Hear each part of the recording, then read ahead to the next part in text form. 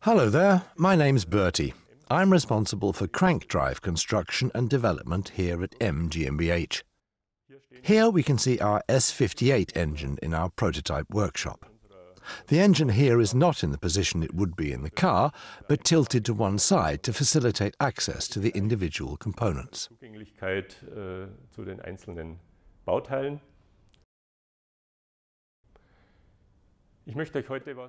Today I'd like to tell you something about the parts hidden in the engine, the ones you don't see at first glance. Here we have the crankshaft of the S58 engine.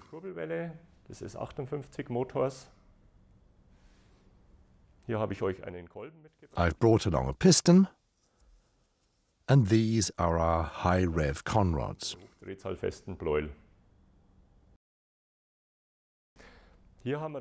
Here we have the centerpiece of the S58 crank drive, the crankshaft. We're looking at an inline six-cylinder crankshaft with the classical 120-degree offset. The crankshaft is our lightweight crankshaft, at 19.4 kilos, very, very light for an inline six-cylinder shaft. Here we use chrome molybdenum heat-treatable steel, which is further hardened during the later stages of production. This shaft has a very high torsion strength and a very high resistance to wear. What's especially interesting for motorsports use is, of course, the low moment of inertia.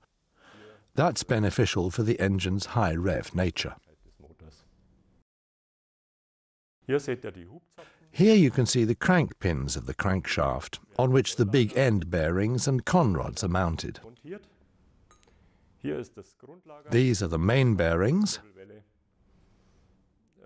the main bearing crank pin of the crankshaft. This is where the main bearings are mounted.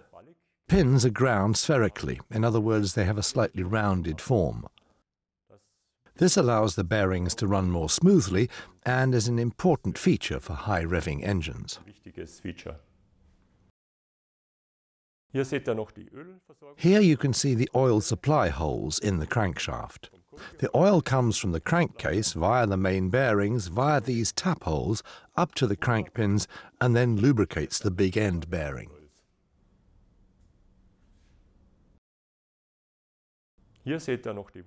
Here you can see the balancing drill holes in the counterbalances of the crankshaft. The counterbalances are completely machined, which means that we need relatively few balancing holes on the shaft.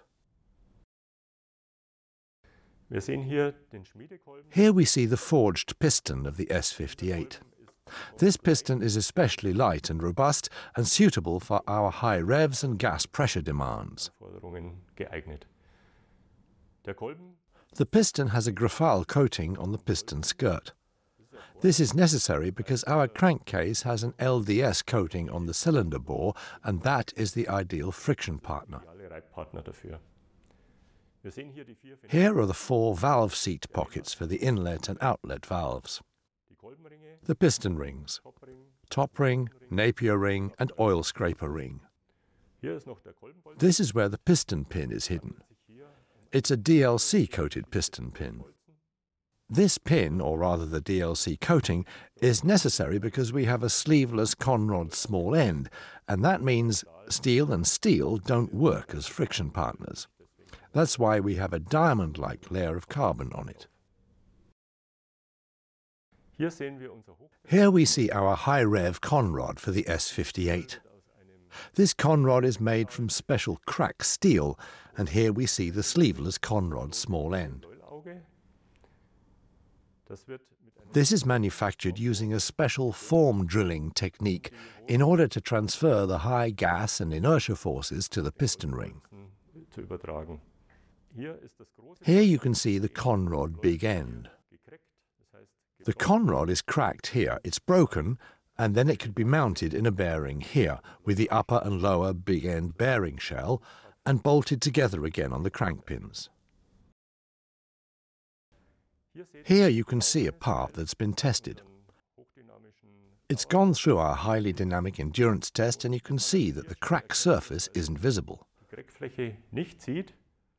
If we pull on it, then it separates. And here we're looking at the two halves, the cracked surfaces. It's a very rough, bumpy surface. Das ist eine sehr raue, gebirgige Oberfläche, das ist auch so gewünscht. That's the way we want it, because when we put the conrod together again, it's a bit difficult, that's it, you can see that the crack disappears again. Sieht man wieder, dass der Spalt wieder so gut wie verschwindet. When it's mounted, you don't see anything anymore. Wie ihr wisst, As you know, we also develop our components for racetrack suitability. die Bauteile werden in They are tested in our normal M vehicles in Miramas and on the Nürburgring. erprobt.